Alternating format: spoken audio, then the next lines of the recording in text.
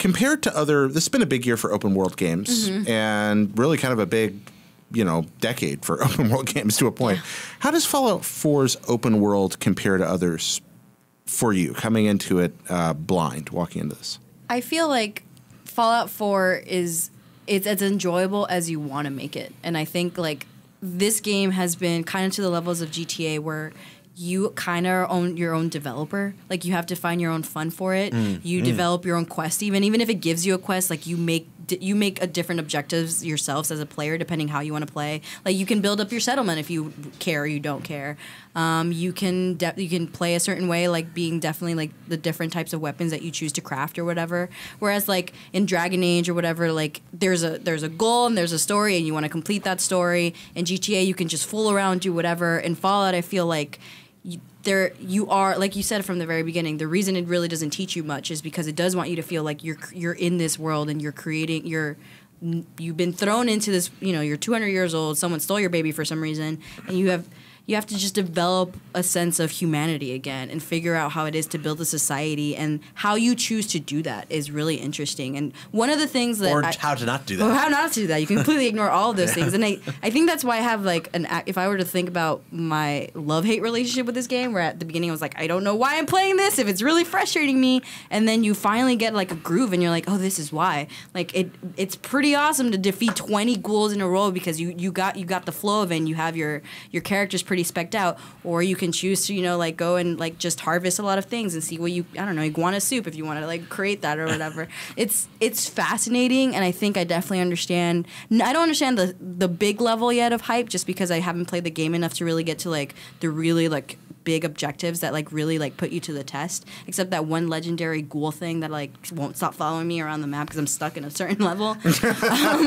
But I can see like once you like actually immerse yourself into the game, like it keeps drawing you back. Like even though you're frustrated and you'll put the controller in like, oh, but I know that if I figure out these like 3 other ways to maybe go about this mission, I'll get it right. And that reward of like, it's okay that you failed, we'll just keep bringing you about this challenge, you'll figure it out, is kind of what I guess is what everyone is drawn to. Sure, and something that you're running into also, and that by the way, you're not alone. Like it was interesting to me. I think Dan Stapleton, who reviewed the game, myself, Tal, certainly Jared, and probably Steve Butts. Like we all had the similar experience of being like Fallout like super veterans who are listening to people who haven't played as much Fallout all around the office be like, this game is impossible. This game is ridiculous. It's so frustrating, But for us, we were like, yeah, like if you're dying 10 times in an area, that's Fallout's way of saying you're not supposed to be there. And that's the thing, is that Fallout is one of the few games, and this is just to link it back to the open world, which is what we're talking about. Fallout's one of the few games that does not craft its open world in a way that is purposefully laid out so that you won't run into things that can kill you. Like the whole point is like, yeah, you can go up, down, left, or right, but what you find if you go left might just kill you. I make this comparison too often, but it's that Dark Souls Legend of Zelda, original Legend of Zelda lineage. We're just like, yeah, why don't you go try? You see what happens. There's very few places that you just can't go at all, and it's good to know. Like again, it's the love-hate. Like I hate that I encountered that and it killed me, but at least now I know that's a challenge that later on I can go to and figure out, hey, now that I know that this gun is really good and I've spec'd it out and I have enough aid or whatever, because that was a really big problem for me. I did not collect enough aid to help me to get to point A to point B. Oh, okay. Well, now that I know that I got the right tools to do this, now I can face it and I did it, and now that was great. Now I can do another one, and that accomplishment that I don't really feel like you get from a lot of games like Uncharted, where it is point A to point B, and you're like, well, yeah, that was hard, but I knew I was kind of gonna get through it. Where it's just Fallout, you don't know. You might have to give up on an objective, and that's okay. Yeah. You just go on to another one. That's the thing, and you're right. What you're saying there is like totally true. Like that's okay, and like that's the mindset that that you have to eventually come into with the game, because I can say to anyone, like pretty much, if you play Fallout and you interpret being stopped in your tracks or dying as a failure, then like you're probably not going to have a very good time with the game. You're gonna have a bad time. Yeah, you're gonna have a bad time. No, it's true though. Like if you look at it as like, well, I went 100 yards to the west, and a thing killed me in one hit. I'm either terrible at this game or I don't understand it, or and if you equate death with failure, then you're I'm not saying you're playing it wrong, but like you're probably not in the right mindset to enjoy what the experience is. Like the idea is I went west, I got killed, so maybe I sneak around that thing. Maybe I wait until nighttime and I sneak around that thing.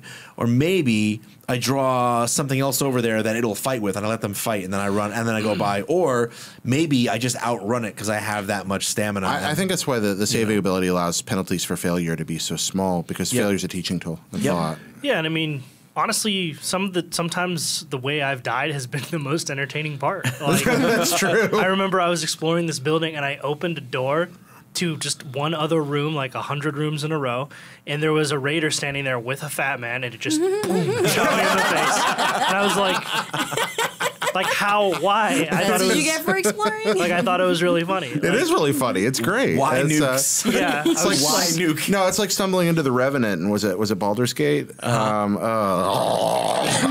or the Demi-Lich. Or the Demi-Lich. Yeah, that's the one I always think of from Baldur's Gate. This is post Demi-Lich stress disorder. I will say, like, yesterday when I was playing this, like, late at night, and I was pretty tired, so I was already in that, like, frustrated zone. Like, I was going to an objective, and, like, I was just going straight line, and then, like, this Codsworth-looking thing just, like, it had the little ghoul sign, so I'm like, okay, I'm not going to be able to beat it, and it killed me in one hit. And usually when I got to those points in the game, I would just be like, well, fuck this game, and I was sorry. Screw this game. That's and all I right. would Just write writing the note right here. Editor. There we are. I would just I would just walk away. I'm like, oh, I don't want to do that anymore.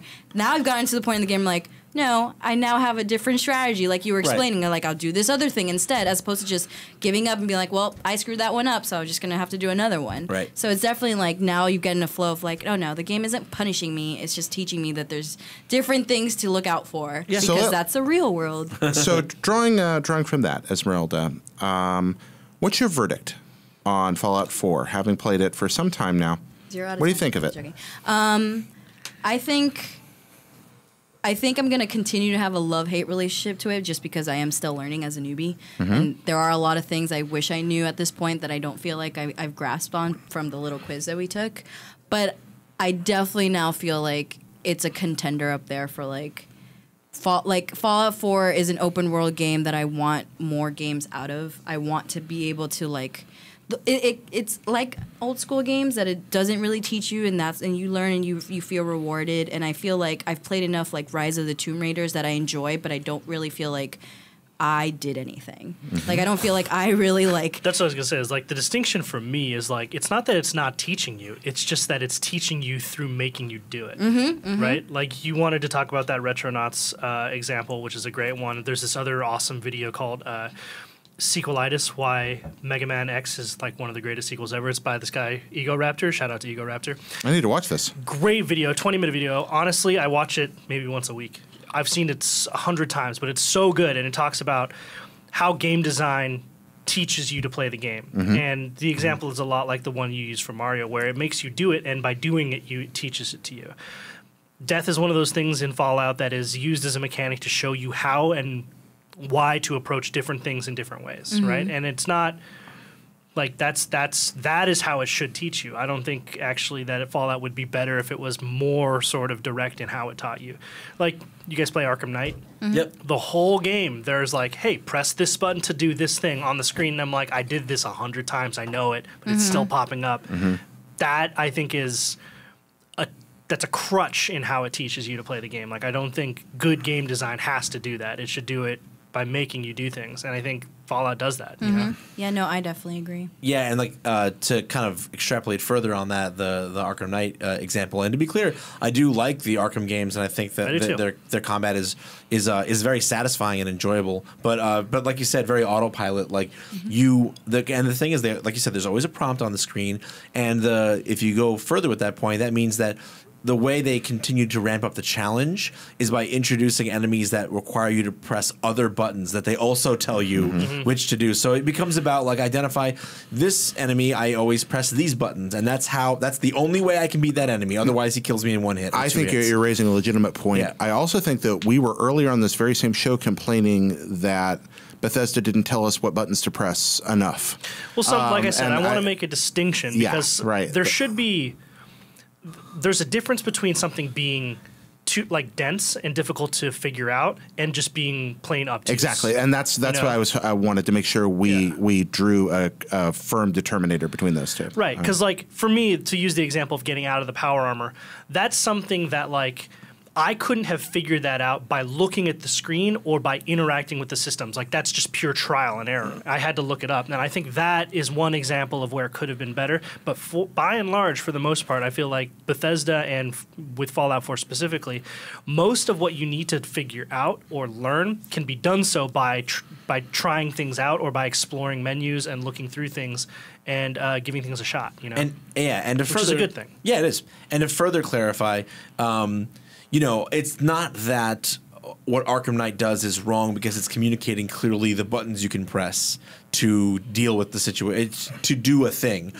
It's more that in that case, it's like you have a challenge. There's only one way you can overcome it, and it's by pressing the buttons we tell you to.